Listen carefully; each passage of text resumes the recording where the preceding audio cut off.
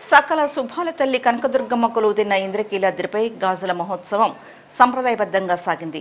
దుర్గమ్మ అంతరాలయంతో పాటు ఆలయ ప్రాంగణాన్ని గాజులతో సర్వాంగ సుందరంగా అలంకరించి ప్రత్యేక పూజలు నిర్వహించారు.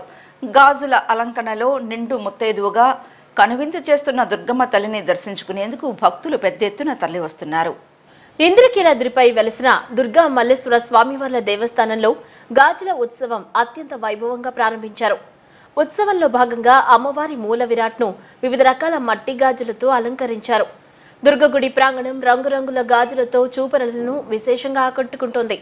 15-18వ శతాబ్దంలో అమ్మవారికి గాజుల అలంకారం చేసినట్లు పురాణాలు పేర్కొన్నారని దేవస్థానం అర్చకులు తెలియజేశారు. 15వ శతాబ్దంలో విజయనగర మహారాజు అమ్మవారి అలంకరణ నిమిత్తం బంగారు ఆభరణాలను తయారు చేయించడంతో పాటు గాజులతో విశేష అలంకరణ చేసినట్లు చరిత్ర తెలియజేస్తోందన్నారు. కార్తీక మాసంలో భగినీ హస్త భోజనం అని యమద్వితీయ అని పిలుస్తారని, ఆ రోజున తమ్ముళ్ళు, అన్నయ్యలు, అక్క చెల్లెళ్ల ఇళ్లకు వెళ్లి వారి చేతి భోజనం చేసి చల్లగా ఉండాలని దీవించి పసుపు, కుంకుమ, గాజులు అందచేయడం ఆనవాయితీగా వస్తోందన్నారు. అమ్మవారిని కూడా మన ఇంటి ఆడపడుచుగా భావించి భక్తులు గాజులు, పసుపు, కుంకుమను సమర్పిస్తారని దేవస్థానం వైదిక కమిటీ సభ్యులు పేర్కొన్నారు. గాజుల అలంకరణలో ఉన్న అమ్మవారిని దర్శించుకునేందుకు భక్తులు పెద్ద ఎత్తున తరలి వస్తున్నారు. ఈ రోజున యమద్వితీయ, భగినీ ద్వితీయ అని కూడా దీన్ని మనం శాస్త్ర ప్రకారం చెప్పుకుంటాం. ఈ రోజున అమ్మవారికి ప్రత్యేకమైనటువంటి గాజులతోటి అలంకారం చేయడం జరుగుతుంది. ప్రతి సంవత్సరం కూడా కార్తీక మాసంలో యమద్వితీయ అనేటువంటి ఈ విధియ రోజున అమ్మవారికి విశేషమైనటువంటి గాజుల అలంకారంతో పాటు అమ్మవారికి ప్రత్యేకమైనటువంటి పూజా కార్యక్రమాలన్నీ ఉంటాయి. ఈ రోజున ఎవరైతే సోదరి ఇంటికి వెళ్ళి సోదరుడు ఆ భగినీ హస్త భోజనం చేస్తాడో, అంటే ఆ సోదరి చేతితోటి భోజనాన్ని స్వీకరిస్తాడో అతనికి, ఆ సోదరికి కూడా విశేషమైనటువంటి అనుగ్రహం కలుగుతుందని చెప్పి మనకి యమద్వితీయ అనేటువంటి ఈ కథ చెప్తుంది. పూర్వం యమధర్మరాజు సోదరి అయినటువంటి యమునాదేవి ఆ సోదరుణ్ణి ఎన్నోసార్లు తనకి ఇంటికి రమ్మని పిలుస్తుంది. కానీ ఆయనకి ఉండేటువంటి బిజీగా ఉండటం చేత తన కార్యక్రమానికి ఎప్పుడూ రాలేకపోతాడు. కానీ ఈసారి నేను తప్పకుండా వస్తానని చెప్పి కార్తీక శుద్ధ విధియ రోజున యమధర్మరాజు యమునాదేవి గృహానికి వెళ్ళి ఆమె ఇచ్చినటువంటి ఆతిథ్యాన్ని స్వీకరిస్తాడు.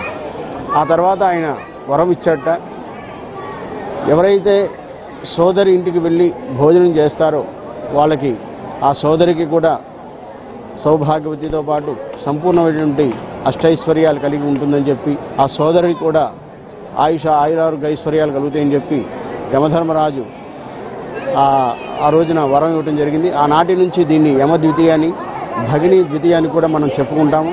కార్తీక మాసంలో శివుడికి, విష్ణువుకి ప్రీతికరమైనటువంటి రోజని మనం చెప్తాం. అటువంటి ఈ రోజున అమ్మవారికి గాజుల అలంకారం చేయడం అనేది చాలా విశిష్టత చేకూరింది. హే దుర్గాభవాని శ్రీ దుర్గామల్లేశ్వర స్వామివారి దేవస్థానంలో ఈ కార్తీక మాసం 2వ రోజున యమద్వితీయ అంటారు. ఈ రోజున అందరూ కూడా అక్క చెల్లెళ్ళ దగ్గరికి వెళ్ళి వాళ్ళ యొక్క వండిన పదార్థాలు తిని వాళ్ళని ఆశీర్వచనం చేసే రోజు ఈ రోజున యముడు కూడా వాళ్ళ చెల్లెల దగ్గరికి వెళ్ళి భోజనం చేసి అక్కడ ఆవిడకి దీర్ఘ సౌమంగళ్యాన్ని ప్రసాదించిన రోజున ఈ రోజున, అట్లాంటి ఈ రోజున కూడా అందరూ కూడా భగినీ హస్తభోజనం అందరూ కూడా వెళ్ళి వాళ్ళ యొక్క అక్క చెల్లెల దగ్గరికి వెళ్ళి వాళ్ళ యొక్క వంటని వండిన పదార్థాలని వాళ్ళ వడ్డం చేసిన తర్వాత అవి తిని వాళ్ళని దీర్ఘ సౌమంగళ్యంగా ఉండాలనే ఉద్దేశంతో అందరికీ కూడా పశువు కుంకాలు ఇచ్చి వాళ్ళని ఆశీర్వదించే రోజు. అట్లాంటి రోజున అమ్మవారికి కూడా ఇక్కడ అందరూ కూడా దీర్ఘ సౌమంగళ్యంగా అందరూ వర్ధిల్లాలనే ఉద్దేశంతో ఇక్కడ భక్తులందరూ కూడా అమ్మవారికి గాజులు, పసుపు, కుంకుమ అన్నీ కూడా ఇచ్చి ఈ రోజున గాజుల అలంకారంలో ఉన్న అమ్మవారిని దర్శించి అమ్మవారి యొక్క అనుగ్రహాన్ని పొందుతూ ఉంటారు. ఇట్లాంటి ఈ రోజున భక్తులందరూ కూడా వచ్చి అమ్మవారి అనుగ్రహాన్ని పొందాలని కోరుకుంటున్నారు. జై దుర్గాభవాని. శ్రీ దుర్గా మల్లేశ్వర స్వామివార్ల దేవస్థానం ఘాట్ రోడ్డు పటిష్టత పనులు 2 మాసాల్లోగా పూర్తి చేయాలని CS doctor K S Jawahar Reddy అధికారులను ఆదేశించారు. ఇందుకు అవసరమైన చర్యలు తీసుకోవాలని సూచించారు. భక్తులకు అసౌకర్యం కలగని రీతిలో పనులు నిర్వహించాలన్నారు. విజయవాడలోని సిఎస్ క్యాంపు కార్యాలయంలో శ్రీ దుర్గా మల్లేశ్వర స్వామి వారి దేవస్థానం ఘాటు రోడ్డు పటిష్టత పనులపై CS doctor K S Jawahar Reddy అధికారులతో సమీక్షించారు.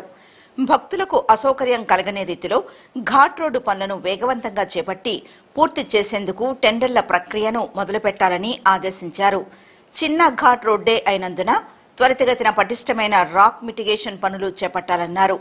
తిరుమల తరహాలో కొండ చర్యలు విరిగిపడే అవకాశం ఉన్న చోట్ల సెన్సార్లను ఏర్పాటు చేస్తే వాటి ద్వారా 2-3 గంటల ముందుగానే తెలుసుకుని ట్రాఫిక్ ను నియంత్రించి ప్రమాదాలను అధిగమించవచ్చన్నారు. ఇంద్రకీలాద్రిపై కూడా ఇందుకు గల అవకాశాలను పరిశీలించారన్నారు. దేవాదాయ శాఖ కమిషనర్ ఎస్ సత్యనారాయణ మాట్లాడుతూ సుమారు 2 కోట్ల రూపాయల అంచనా వ్యయంతో 180 మీటర్ల పొడవున ఈ ఘాట్ రోడ్డును పటిష్టం చేయనున్నట్లు వివరించారు. వైసీపీ పాలనలో ప్రభుత్వ పాఠశాలల్లో చదువుతున్న విద్యార్థులకు నాణ్యమైన విద్య కల్పించాలనే లక్ష్యంతో అన్ని మౌలిక సదుపాయాలు కల్పిస్తుంటే ప్రతిపక్షాలు రాజకీయ లబ్ధి కోసం జగన్ ప్రభుత్వంపై అవినీతి ఆరోపణలు చేయడం సరికాదని పశ్చిమ శాసనసభ్యులు వెల్లంపల్లి శ్రీనివాసరావు ఆగ్రహం వ్యక్తం చేశారు. ముఖ్యమంత్రి జగన్ ప్రోటోకాల్ విషయంలో విమర్శలు చేస్తున్న చంద్రబాబు నాయుడుపై మండిపడ్డారు. పవన్ కళ్యాణ్ చంద్రబాబుకు దమ్ము ధైర్యం ఉంటే పులివెందుల్లో పోటీ చేయాలని సవాల్ విసిరారు. ఇప్పుడు ముఖ్యమంత్రి గారికి కొంత ప్రోటోకాల్ ఉంటుంది. మరి చంద్రబాబు నాయుడు 14 సంవత్సరాలు ముఖ్యమంత్రి చేశాడు. మరి చంద్రబాబు నాయుడు ఈ రోజు మరి ఆయనకి ఎందుకు అన్ని బళ్ళు అంత సెక్యూరిటీ ఎందుకు ఆయనకి?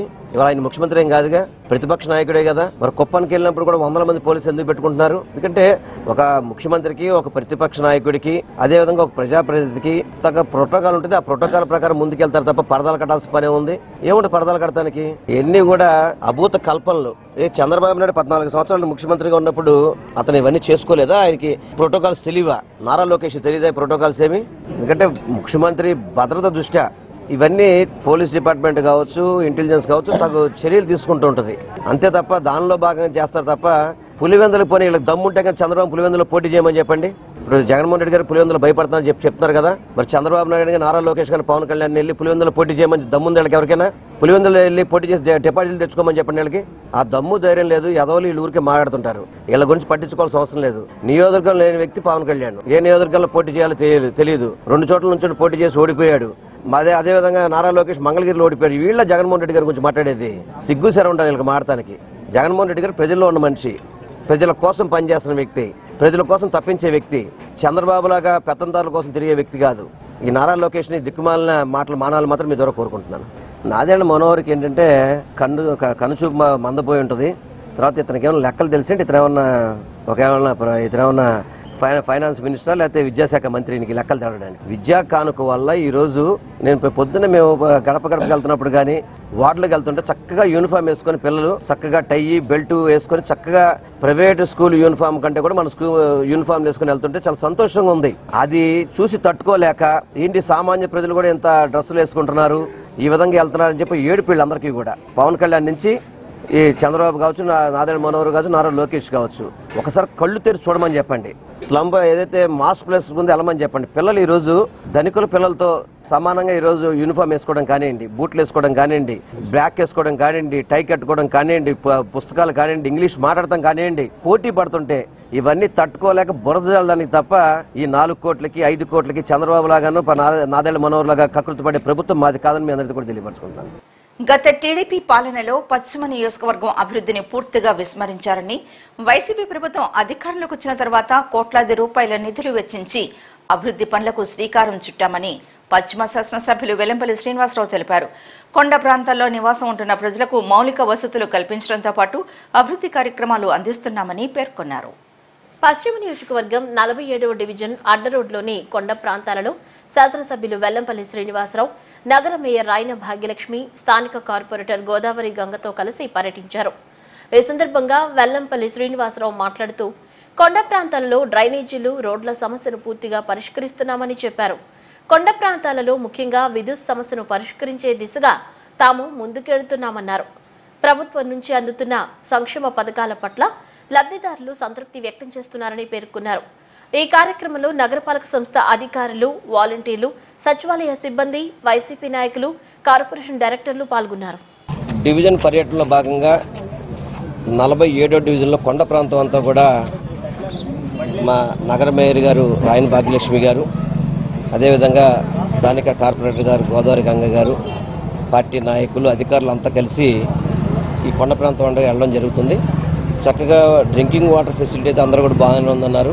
కొంత ఎలక్ట్రికల్ పోల్స్ ఒకటి ఇబ్బందులు ఉన్నాయని చెప్పారు. వాటిని ఆల్రెడీ కూడా గతంలోనే మన గడపలో నిధుల్లో శాంక్షన్ చేసి అది కొద్ది రోజుల్లో కూడా స్తంభాలు రిపేర్లు చేయడం, కొన్ని బాగు చేయడం, కొన్ని కొత్త వేసే విధంగా కూడా ఇప్పటికే చర్యలు చేపట్టడం జరిగింది. కొంత డ్రైనేజీ కాలువలు ఎలుకలు అవన్నీ కూడా తవ్వేయడంతో కొంత వాటర్ బయటకు వస్తుందని చెప్పారు. అవి కూడా ఆ ప్రాంతాలు కూడా పరిశీలించి ఇప్పుడు అధికారులు చెప్పడం జరిగింది. కొన్ని మెట్లు అవి రిపేర్లు ఉన్నాయి, అవి కూడా ఆల్రెడీ ఇప్పుడే అధికారులు కూడా చెప్పడం జరిగింది. అదేవిధంగా కొన్ని మెట్లకి ర్యాంపులు కావాలన్నారు, అవి కూడా శాంక్షన్ చేస్తామని చెప్పని శాంక్షన్ చేసి వర్కులు కూడా ముందుకెళ్లే విధంగా చేస్తాం. ఎందుకంటే కొండ ప్రాంతం కాబట్టి కొంత మౌలిక సదుపాయాల్లో కొంత నిదానంగా అయినప్పటికీ కూడా తప్పకుండా వీటన్నిటి పూర్తి చేస్తామని చెప్పని చెప్పుకుంటూ ముందుకెళ్తారు. అదేవిధంగా పథకాల మీద అందరూ కూడా సంతృప్తి వ్యక్తం చేశారు. ఒకళ్ళిద్దరూ టెక్నికల్ ఇష్యూస్లో ఐటీ ప్రాబ్లం అని చెప్పని మా దృష్టి రావడం జరిగింది. ఇప్పుడు సచివాలయం సెక్రటరీస్ కూడా చెప్పి ఇమీడియట్గా రెక్టిఫై చేయమని కూడా వాళ్ళకి అర్హత ఉంటే కనుక ఇమీడియట్ పథకాలు ఇవ్వమని చెప్పడం కూడా జరిగింది.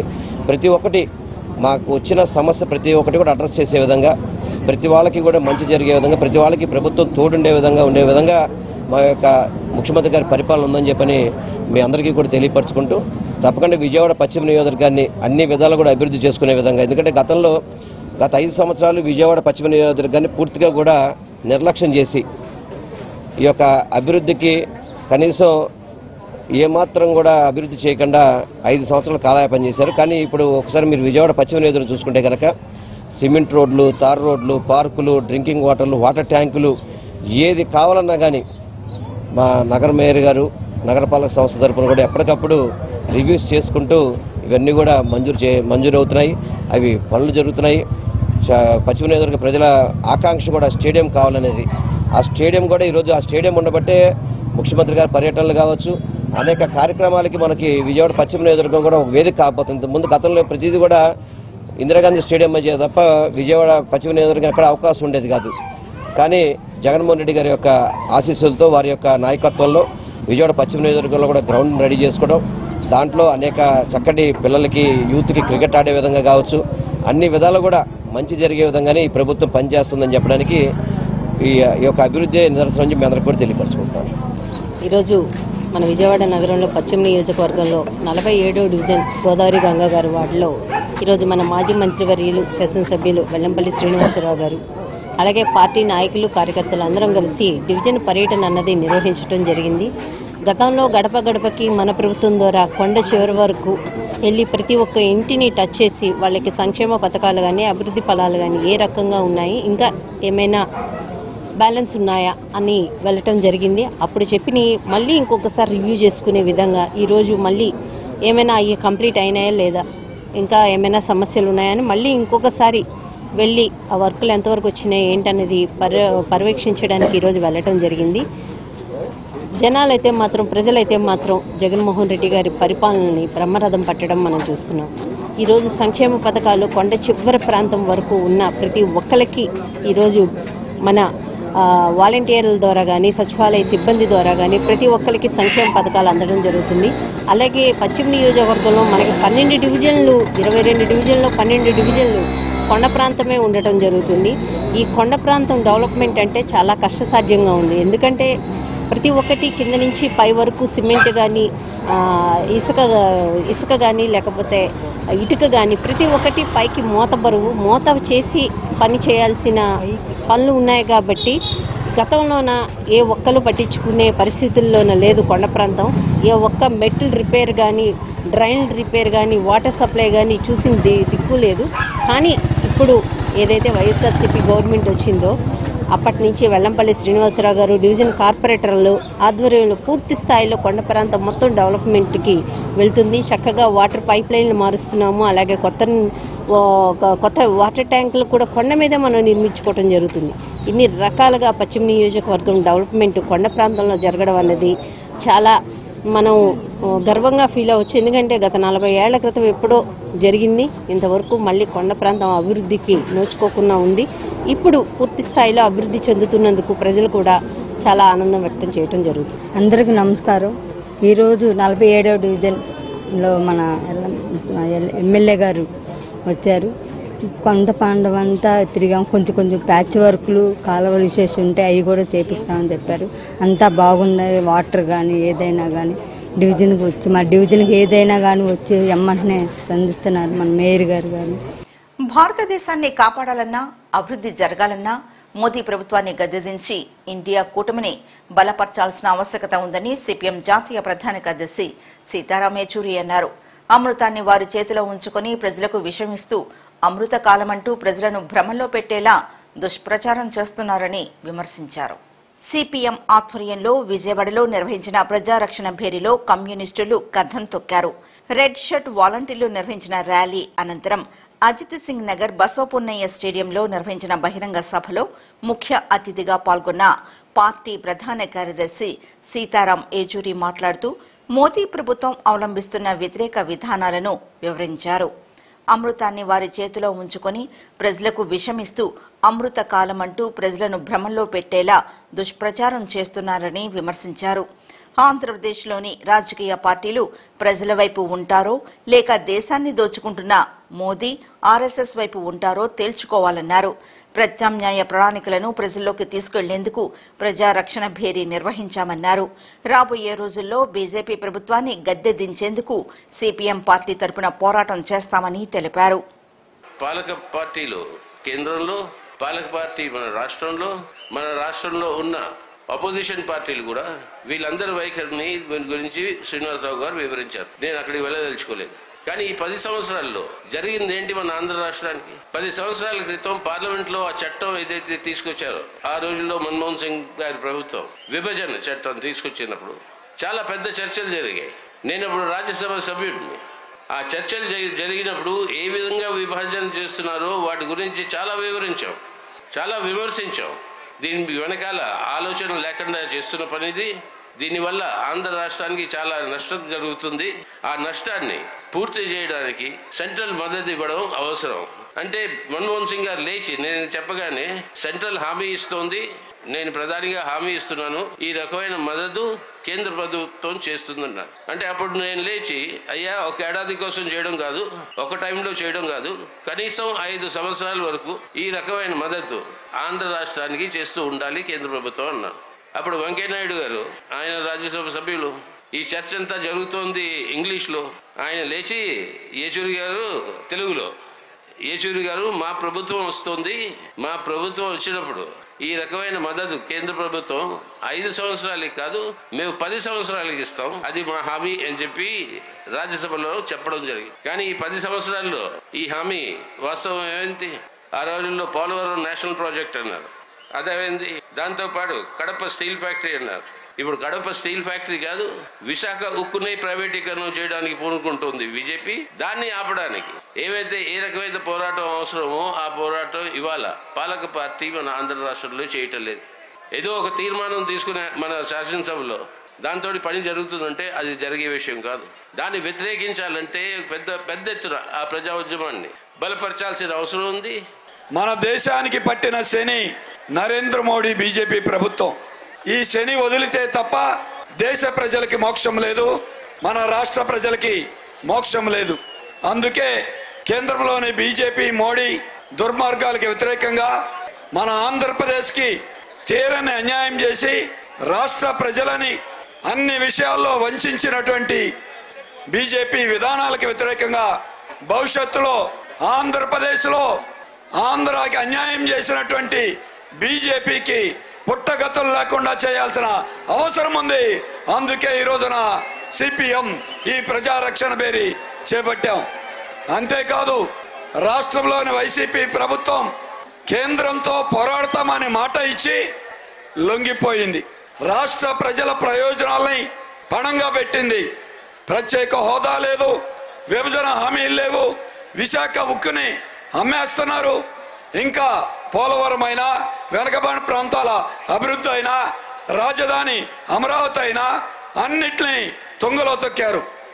కేంద్రంలో పోరాడకుండా లొంగిపోయిన ఈ వైసీపీ ప్రభుత్వం యొక్క విధానాలకి నిరసనగా ఈ ప్రజారక్షణ భేరీ జరుగుతూ ఉంది. రాష్ట్ర రాజకీయాల్లో ఎన్నో మార్పులు వస్తున్నాయి. ప్రజలు ఎంతో ఆశగా ఏవో కార్యక్రమాలు చేస్తారు, మనకేదో మేలు అనుకూరుతుందని చెప్పి ఎదురు చూసినటువంటి ప్రజానీకం ఈరోజు రాష్ట్రంలో తీవ్రమైనటువంటి నిరాశకు గురవుతున్నారు. ఇలాంటి స్థితిలో ప్రజల యొక్క సమస్యలే ఎజెండాగా ఈరోజు ప్రజారక్షణ భేరీని సిపిఎం నిర్వహిస్తూ ఉన్నది. మనందరూ కూడా తెలుసు, ఈరోజు ఒకళ్ళ మీద ఒకళ్ళు నిందలు మోపుకోవటం, తిట్టుకోవటం, లేకపోతే ఆరోపణలు చేసుకోవటం, మొత్తం పదవుల కోసం, కుర్చీల కోసం కొట్లాట తప్ప ప్రజల కోసం ఆలోచిస్తున్నటువంటి పరిస్థితి లేదు. ప్రజల సమస్యల్ని ఆలోచిస్తున్నటువంటి, చర్చిస్తున్నటువంటి పరిస్థితి కూడా లేదు. అందువల్ల ప్రజా సమస్యల్ని ఎజెండాగా గత నెల రోజులుగా ప్రజారక్షణ భేరీని మనం రాష్ట్ర వ్యాప్తంగా మూలల గ్రామాలు, పట్టణాలు అన్ని తిరిగి ప్రజలందరినీ కలుసుకొని వేలాది విజ్ఞప్తులు స్వీకరించాము. ప్రజల యొక్క అసలైనటువంటి సమస్యల యొక్క ప్రజా ప్రణాళిక ద్వారా ఈ ప్రజారక్షణ భేరీ సభలో ఆవిష్కరించాలని కూడా నిర్ణయించుకున్నాము. ప్రజారక్షణ భేరీ బహిరంగ సభకు రాష్ట్ర వ్యాప్తంగా ప్రజలు తరలివచ్చారు. ఈ సభకు పండు ముసలి వయసు వాళ్లతో పాటు బుడిబుడి నడకలు వేసే బుజ్జాయిలు ఎర్రజెండా పట్టుకుని అందరినీ ఆకర్షించారు. గిరిజనులు వేసే సాంప్రదాయ నృత్యంతో పాటు చిన్న పెద్ద కలిసి వేసిన కోలాటాలు ఆకట్టుకున్నాయి. కథం తొక్కుతూ, పదం పాడుతూ రెడ్ షర్ట్ వాలంటీర్లు కవాతు చేశారు.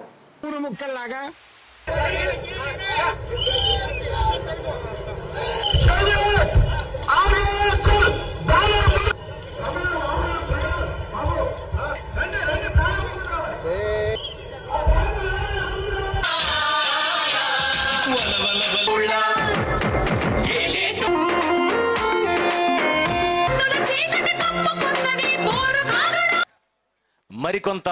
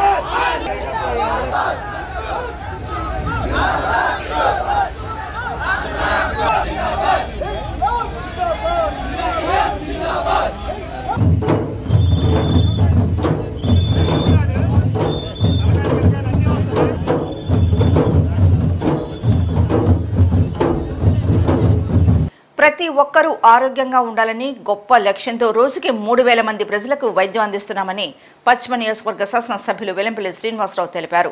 ప్రతి ఒక్కరూ ఆరోగ్యంగా ఉండాలన్న లక్ష్యంతోనే జగనన్న సురక్ష కార్యక్రమాన్ని తీసుకువచ్చారని చెప్పారు. 34, 37, 52వ డివిజన్ పరిధిలోని అడప రామయ్య స్కూల్, గణపతిరావు పార్కులో జరిగిన జగనన్న ఆరోగ్య సురక్ష క్యాంపులను పశ్చిమ నియోజకవర్గ శాసనసభ్యులు వెల్లంపల్లి శ్రీనివాసరావు, నగర మేయర్ రైనా భాగ్యలక్ష్మి సందర్శించారు. అనంతరం వైద్యం చేయించుకున్న ప్రజలకు మందులు పంపిణీ చేశారు. ఈ సందర్భంగా వెల్లంపల్లి మాట్లాడుతూ 4 సచివాలయాల పరిధిలో జరిగిన జగనన్న ఆరోగ్య సురక్ష క్యాంపులను సందర్శించామన్నారు. అన్ని శాఖల సమన్వయంతో క్యాంపులు విజయవంతంగా సాగుతున్నాయన్నారు. అవసరమైన వారిని పెద్ద ఆసుపత్రులకు ఇక్కడ నుండి రిఫర్ చేస్తారన్నారు. ప్రతి ఒక్కరూ ఆరోగ్యంగా ఉండాలనే లక్ష్యంతో సీఎం జగన్ ఈ కార్యక్రమాన్ని ప్రవేశపెట్టారన్నారు. ప్రజలు ఈ క్యాంపులను సద్వినియోగపరుచుకోవాలన్నారు.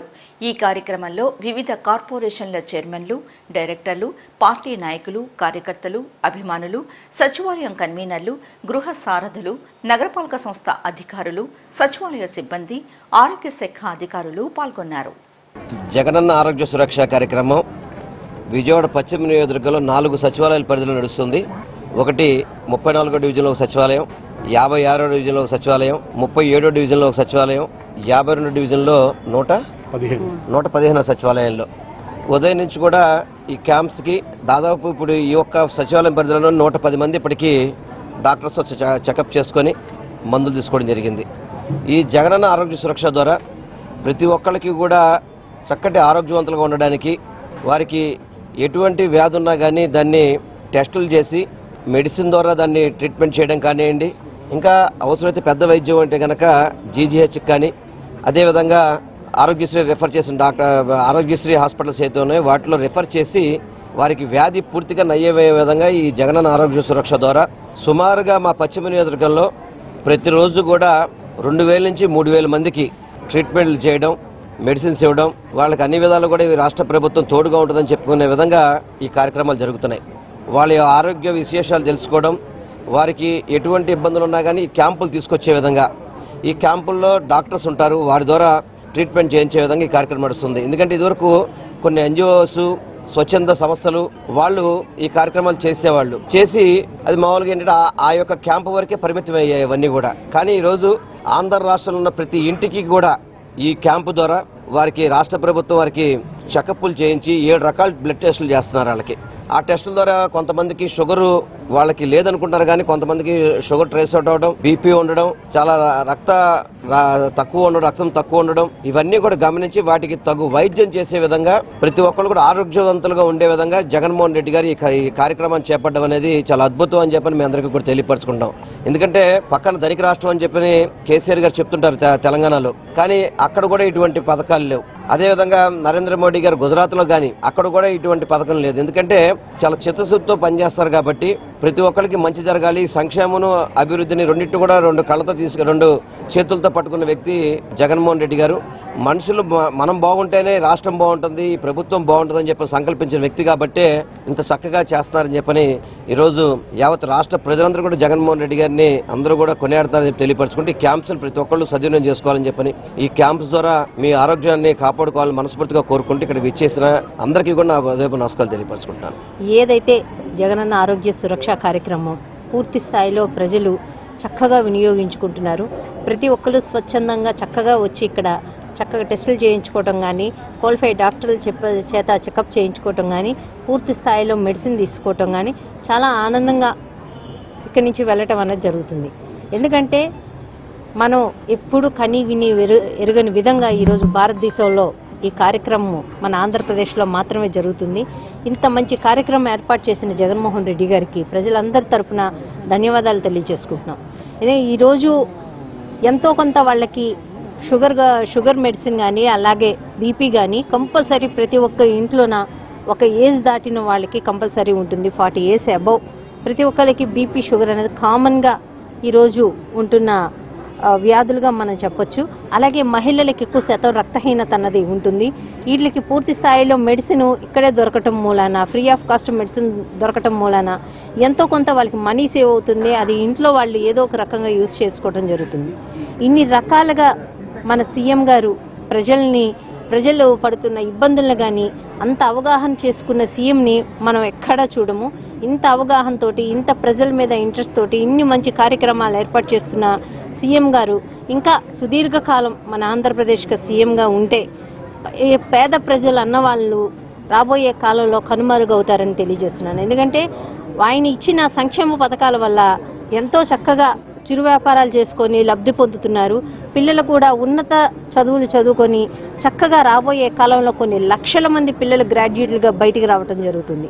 ఇంత మంచి అభివృద్ధికి ఆంధ్రప్రదేశ్ నాంది పలికిన జగన్మోహన్ రెడ్డి గారికి ధన్యవాదాలు తెలియజేసుకుంటూ రాబోయే కాలంలో జగనన్న పాలన సుదీర్ఘకాలం ఉండాలని మనస్ఫూర్తిగా కోరుకుంటున్నాను. అలాగే మన వెస్ట్ నియోజకవర్గంలో వెల్లంపల్లి శ్రీనివాసరావు గారి పాలన కూడా సుదీర్ఘంగా ఉండాలని కోరుకుంటూ నమస్తే. ఇప్పుడు కాసేపు ప్రకటనలు.